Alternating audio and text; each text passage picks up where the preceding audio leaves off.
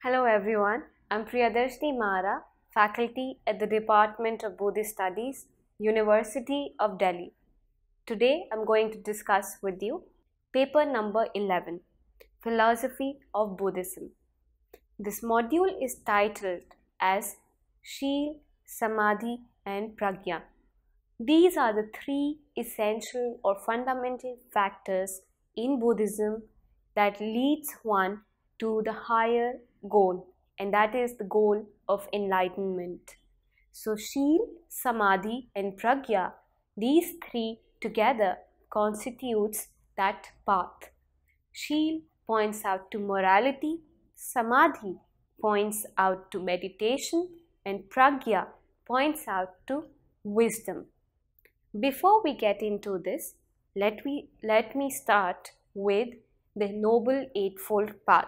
And here what I'll do is I will draw this connection between the Eightfold Path and these three essential characteristics. So in Buddhism, the third noble truth is path that leads to the cessation of suffering. When we talk about the truths in Buddhism or the four noble truths, we see that the first one states that there is suffering, the second one states that there is cause of suffering, the third one says that there is cessation of suffering, and the fourth one says that there is a path that leads to this cessation of suffering. So therefore, here when we are talking about the path that leads to the cessation of suffering, which is the fourth noble truth, we are talking about the Eightfold Path. This Eightfold Path is known as Arya Ashtangik Marg. That means it is the Noble Eightfold Path. And the constituents of this Eightfold Path are right view, right thought, right speech, right action, right livelihood, right effort, right mindfulness, and right concentration.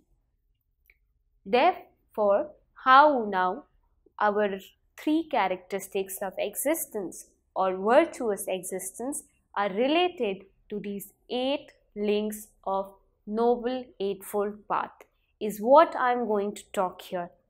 These are categorized, these Eightfold Paths, these 8 characteristics are categorized into Shil, Samadhi and Pragya. How are they categorized into these three?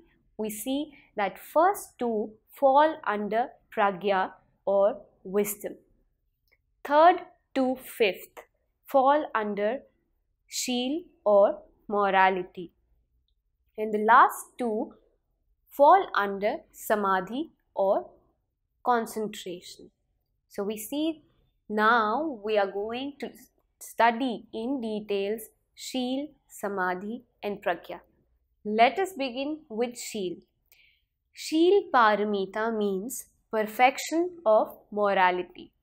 It is the second Paramita or perfection for both Mahayana and Theravada Buddhism. If you remember, then we've already talked about Paramitas.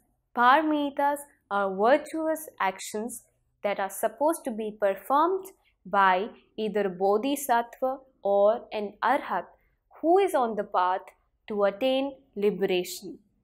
So now when we talk about Paramitas, we see that the Theravadins have given 10 sets of Paramitas or virtuous actions. When it comes to Mahayana, we see that early Mahayana or the early Mahayanists talk about only 6 types of Paramita. However, not getting into the details of Paramita, we are now seeing that Shil is the second Paramita. And it is also sometimes translated as virtue or ethical conduct as well as morality. It also connotes balance and harmony. Teachings about morality permeate Buddhism. When we look at Buddhism, it is about moral values, about ethical way of life. It is about the way of life. Therefore, morality is the focus of right speech, right action, and right livelihood of the Noble Eightfold Path or Arya Ashtangik Marg. Right action focuses on the Buddhist precepts. Moral teachings for ordained monks and nuns are found in the Vinay Pitak. It is important to understand that the basis of Buddhist morality is not found in any external authority. In other words, the practice of morality is not found in unquestioning obedience of a list of rules. Why are we saying this here?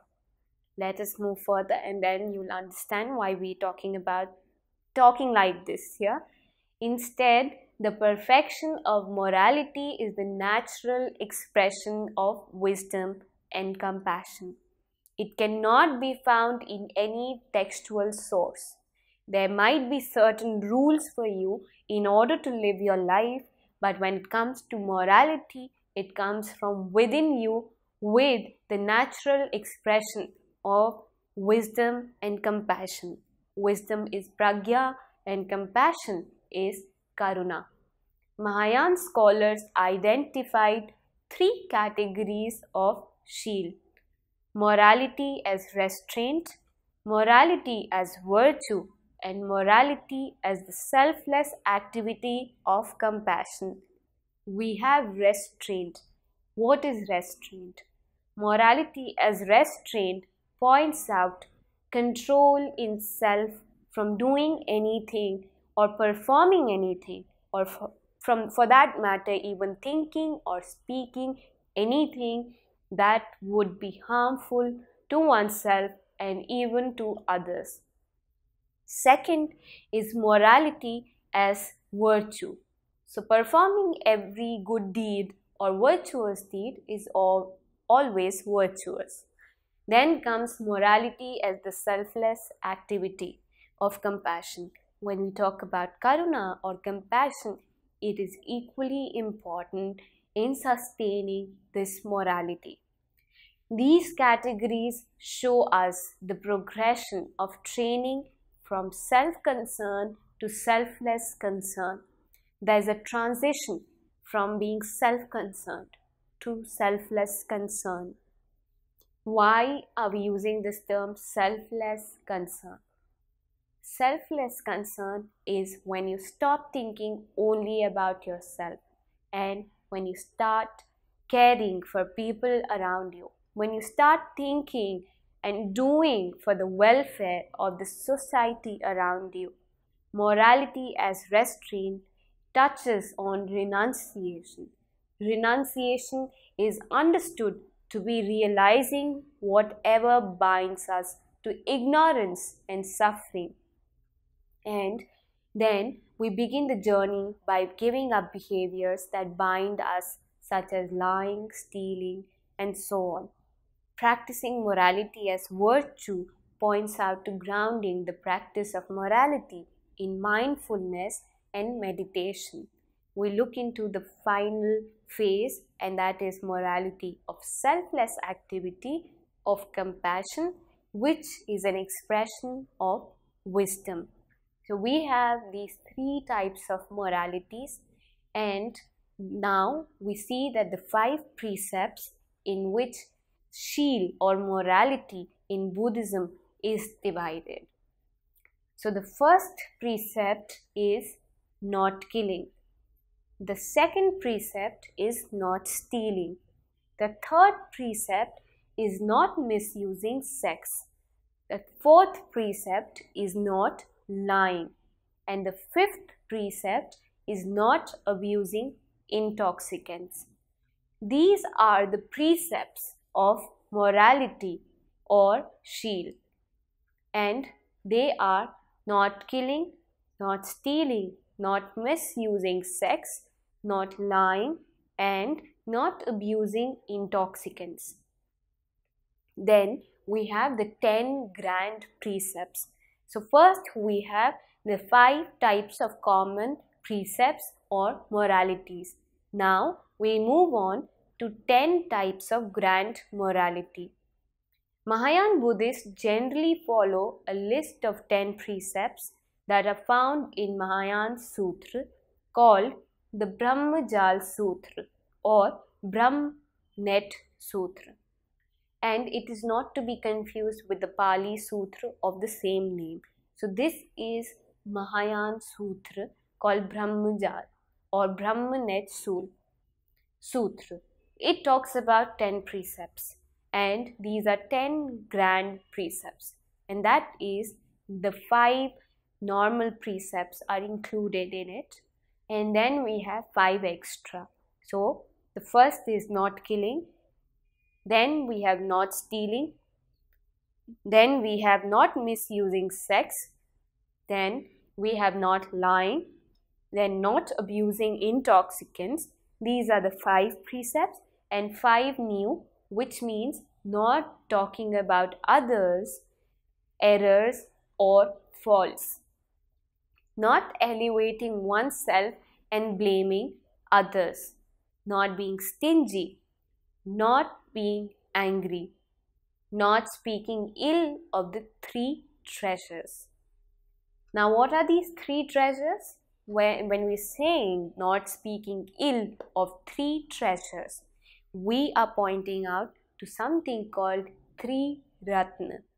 And what is that 3 Ratna? It is Buddha, Sangha and Dham.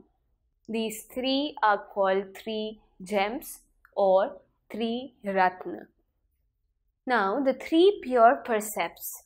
Some Mahayana Buddhists also vow to uphold the 3 pure precepts, which are associated with walking the path of Bodhisattva. What are these 3?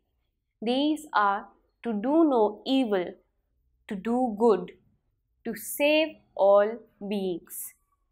So we have the 3 precepts or 3 categories, pure precepts, which are associated with walking the path of a Bodhisattva. And these 3 are to do no evil, to do good, to save all beings. The 16 Bodhisattva precepts, you will sometimes hear of the Bodhisattva precepts or the 16 Bodhisattva vows. Most of the time, this refers to the 10 grand precepts and 3 pure precepts plus the 3 refuge. What are these 3 refuge? They are, I take refuge in the Buddha, I take refuge in the Dharma, and I take refuge in the Sangha. When we talk about the Bodhisattva precepts or the 16 Bodhisattva precepts or vows, we see that it constitutes of the 10 grand precepts, 3 pure precepts and 3 refuge. And those 3 refuge are, I take refuge in the Buddha, I take refuge in the Dharma, and I take refuge in the Sangha. Now these are the precepts. Now when we talk about the Eightfold Path, we see that to fully understand how the precepts are part of Buddhist path, being with the 4 Noble Truths, the 4th truth is that liberation is possible through the Eightfold Path. The precepts are connected to ethical conduct, part of the path, which is right speech, right action and right livelihood. So this is for pragya or morality. When we talk about, this is for morality. Now we're going to talk about samadhi, and after that pragya. So samadhi, coming to samadhi, we see that the definition of samadhi is a Sanskrit word which denotes a state of intense concentration or absorption of consciousness, which is induced by complete meditation. This term is used by both the Buddhist and non-Buddhist to describe a non-dualistic state of consciousness in which the experiences of the subject as well as the object becomes one. When we talk about the etymological meaning, we see that it is derived from the root sum. Sum means together or integrated, and a means towards, and dha means to get or to hold. Thus, the literal meaning can be derived as acquiring integrity or wholeness or truth. Samadhi means that a person is in ecstasy, in bliss, tranquility and light. The Hindus use yoga as a means to achieve samadhi. The consciousness is absorbed in the object of meditation. In Buddhism, samadhi is the outcome of development of mind through insight developed from meditation and is attainable by Buddhists as well as non-Buddhists. When we are talking about meditation or samadhi, any person, no matter what religion or caste or category or society he or she belongs to, one can attain meditation. It is not necessary that you are bounded by the limits of your existence.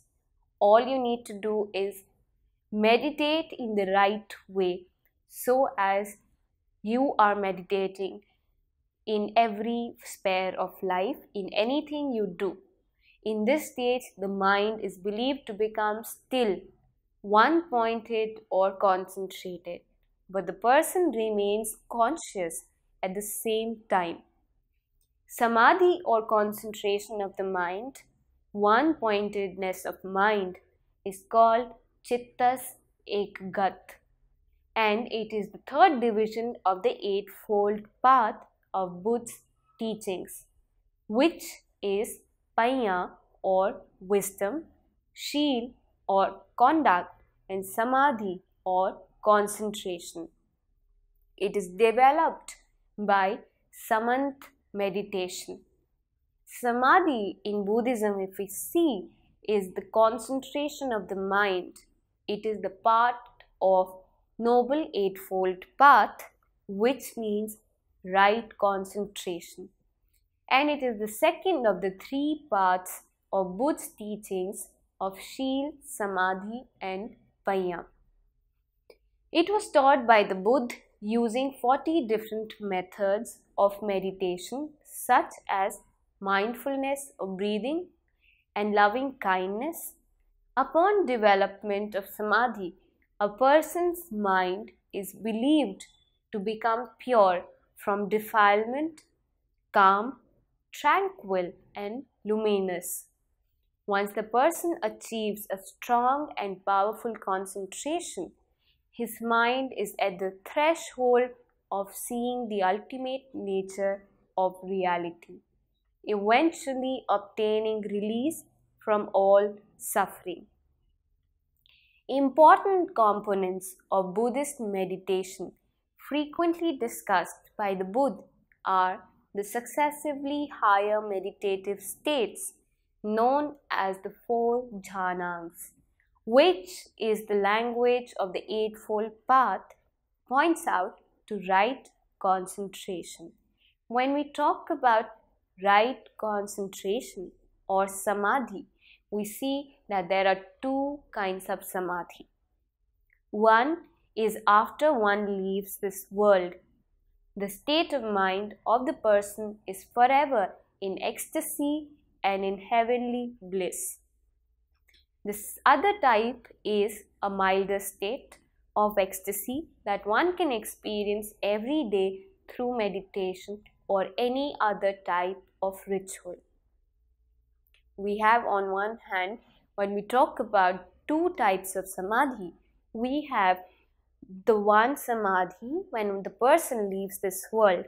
The state of mind of the person is forever in ecstasy and in heavenly bliss.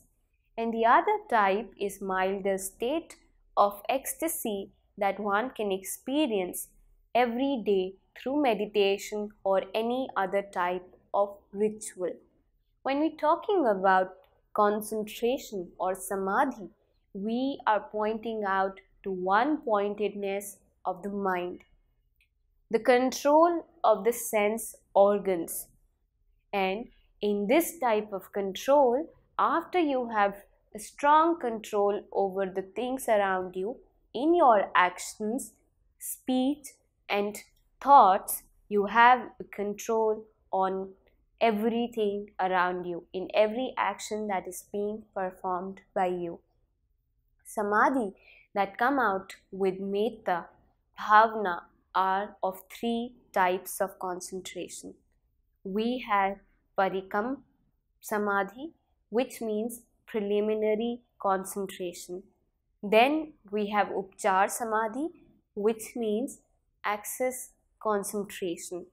And in the end, or the third type, we have apana samadhi, which means fixed concentration. So all that you need to understand when we're talking about samadhi is that these are different levels of concentrating on an object and of having a control over your senses. And that is what is required when we talk about one-pointedness, and that is the main way to reach the higher truth, which is nirvana. Now, we've talked about shil, we've talked about samadhi. In the end, we are going to talk about pragya. Pragya, we have already discussed pragya as a keynote in module number 15. So we are going to repeat this again for your better understanding. Pragya in Sanskrit is the sixth of the six paramitas in the Buddhist concept in following the Bodhisattva path. It is referred to as wisdom or understanding that is able to extinguish afflictions and bring about enlightenment. Simply stated, it is the field of pure consciousness which is beyond concepts, beliefs and imagination. Pragya or wisdom is not an ordinary wisdom. When the word wisdom is taken, we understand it can not be expressed the fully extent or the fully extent of the meaning of word pragya. We see that there are three kinds of pragyas. One, the Mahayans believe to be the first to effectively conceptualize the term pragya. There are three levels. Pragya is related to the practice of the four foundations of mindfulness.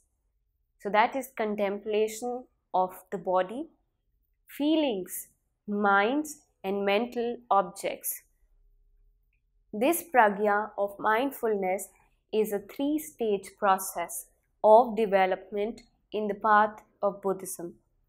Pragya of listening, pragya of contemplating and pragya of meditation.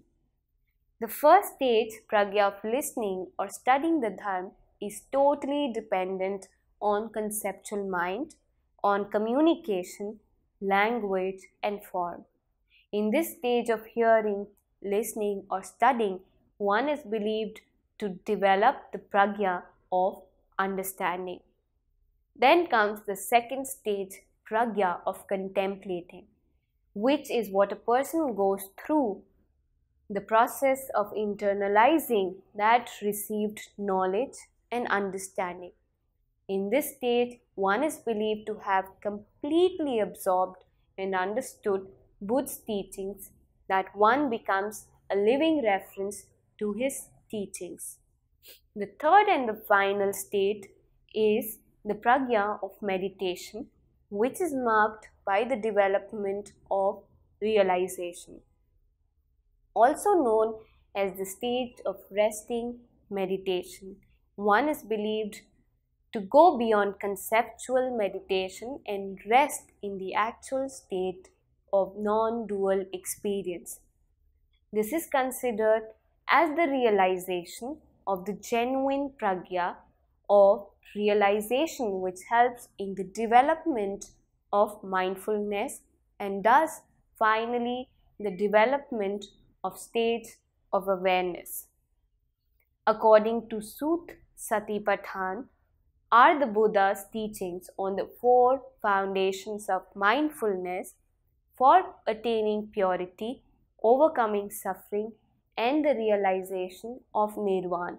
When we talk about Shil, Samadhi, Pragya, we see that when there is morality, then there is right mindfulness. And when there is right mindfulness, along with morality, we have Pragya, that is wisdom. This wisdom leads to the attainment of higher truth, and that is nirvana, the state of nirvana.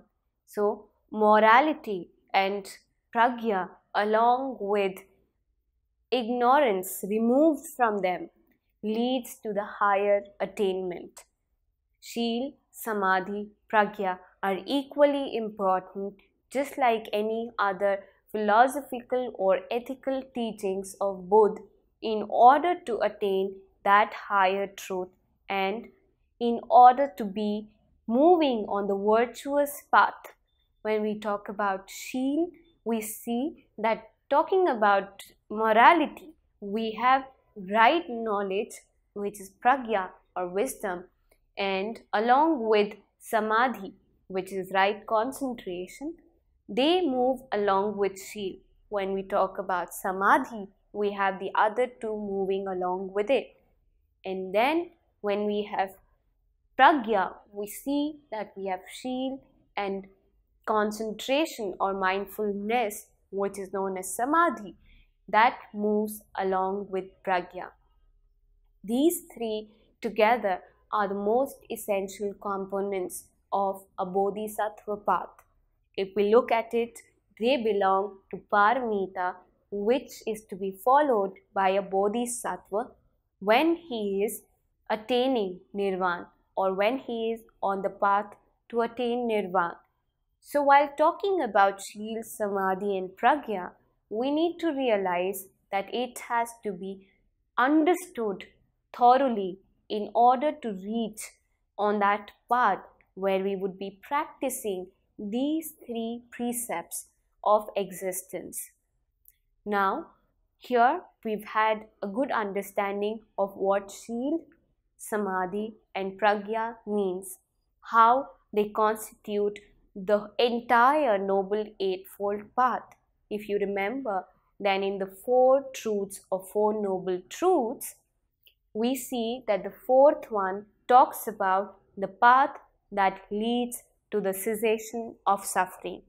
Cessation of suffering is the state of Nirvana, and the path that leads to the cessation of suffering is also known as Arya Ashtangik Marg. Arya Ashtangik Marg points out to the Noble Eightfold Path, where an individual practices 8 path or precepts in order to reach the higher truth. Now, if you look at Shil, Samadhi, Pragya, you see that these Noble Eightfold Path, which characterize the way to attain liberation, can be summed up into these 3 categories of Shil, Samadhi and Pragya. So do you realize how important these 3 categories are in order to understand the teachings of Buddhism, or the ethical as well as the philosophical aspect of Buddha's knowledge or way of living? So the compromising or compromising with everyday life is required when we talk about these 3 together. An understanding of them needs to be there present when we move on to this path where we are attaining enlightenment. So Shil, Samadhi, Pragya formulate an important concept of Buddhism, and they need to be understood in accordance or in relationship with Four Noble Eightfold Path and Four Noble Truth. This is the doctrine of Shil, Samadhi, Pragya. Thank you.